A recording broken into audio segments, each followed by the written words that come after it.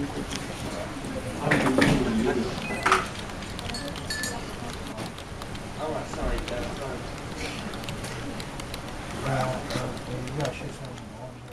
guys, what up? This is Dato with Alex, and today's tutorial is how to create this really cool fast motion effect with Vegas Pro.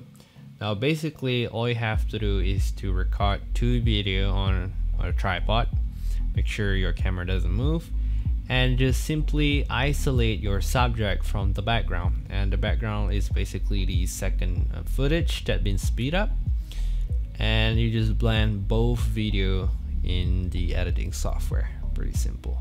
So before we do anything in the post, just make sure you guys set up your camera properly. So I'm going to show you guys what you should do. So first of all, you want to set your camera composition, and then once you're happy, you just want to put your camera on a tripod, set your shutter, aperture, and ISO and everything. And once you've done that, you want to change your camera into manual focus. So you don't want it to be in auto focus and focus on something it shouldn't be while it's recording. And just make sure that once you are done, just refer on your metering value +1 for example. And then for the second shoot, you can change your shutter speed to make the video look like a blurry effect. Counter that with your aperture by closing it. Same goes to the ISO. Just to make sure that your metering is exactly the same as the previous shoot. Okay, so you can look my hand, look a bit more, blurry effect there. So once you are done, you can go to the post edit. So once you are done setting up your camera angles, put your camera on a tripod and everything, you can proceed in the editing software. So I'm using Vegas Pro. So I have 2 clips here. So the first clip on the top of the timeline here is my main clip, and I set my camera in manual focus again, and set my aperture and everything properly, and focus on his face. The second clip here is a different story. I close my aperture all the way down because I set my shutter speed lower to give me that really nice blurry effect here as the person walk. So the length of the second clip is about 5 minutes, and all you have to do now is to speed up the clip. So I will go to my second clip here and insert a velocity, and just bring the velocity all the way up. And if you zoom a little bit there, the video should start to loop again around here. So I'm just gonna press S to split the clip and delete the rest.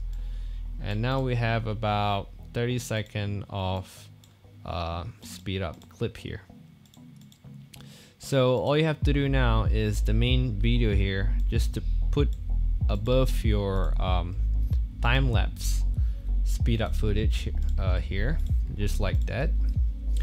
And then all you have to do is open up pan and crop of your main video, go to the very first keyframe of the mask, make sure you enable masking, use the pan tool and start doing a nice mask around the subject, just like that. So once you're done, you can start seeing it cut out the part of the video. So now you can add some feathering, and I'll put it around 5%. And there you go. Basically you are done. But to make your video look more realism here, you can add handheld effects. Now this one you may need a plugins. So the plugins that you're using is Safari plugins called the Shake. So before that, you just want to make composition child both of this clip, just by simply go to your bottom timeline here and press this composition child, click that, and basically both of this clip is in one timeline. And then go to your video effects, scroll all the way down and search for Safari Shake. It should be around here. Let me look for it.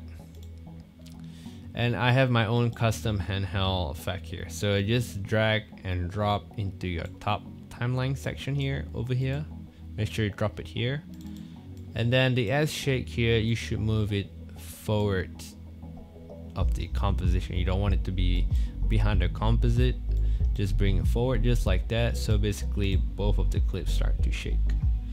And pretty much that's it. That's how you do speed up motion in Vegas Pro, and hope you guys like my tutorial. And if you have any question related, you can just leave it down in the comment section. So see you guys next time.